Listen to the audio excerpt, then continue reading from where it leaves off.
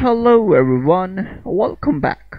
And today in this video I'm gonna show you how can you fix error. Please insert a PlayStation format disk on a PCSX2 emulator. So for example, I select an ISO and I have taken 6 ISO disk image. You can see disk image file and I open it. So the emulator is starting and it's showing this error. Please insert PlayStation or PlayStation 2 format disk. So guys, if you are facing this error, so don't worry, it's very simple to fix this error. So close it first and go to your ISO game. So here is my Taken 6 ISO. So Taken 6 USA. So guys, you should know first, this is a PSP ISO file, not for PCSX2 emulator. This is an PSP ISO file for playing PSP emulator.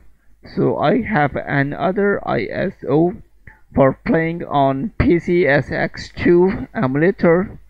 So here is my disk image file for playing on PCSX2 emulator.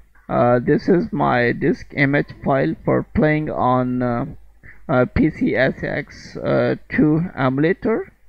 So go to your emulator and click on system, click here, and I think close it and go to your Taken 6 PSP ISO and delete it.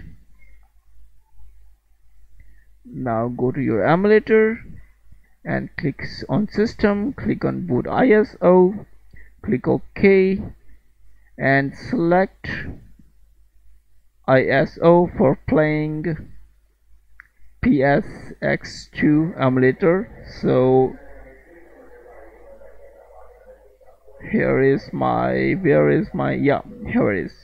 So I select this image. You can see I open it, and guys, you can see the emulator is starting normally, and this time the error is not showing and the problem has been solved. Hope you like this video, and if you like, so please don't forget to subscribe, and thanks for watching.